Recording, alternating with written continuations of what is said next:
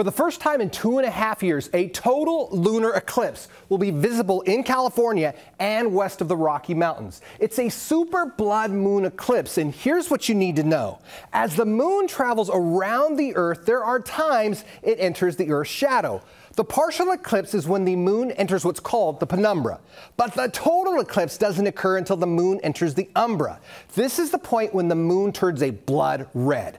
The reason it's a reddish color is the sunlight is refracting through our atmosphere and leaking through the edges of our planet onto the moon. Now, if you're on the surface of the moon looking at Earth, you are seeing every sunrise and sunset at the same time. Now, this is also a supermoon, which means it's 90% closest possible distance to the Earth. It appears 7% larger and 15% brighter than other full moons.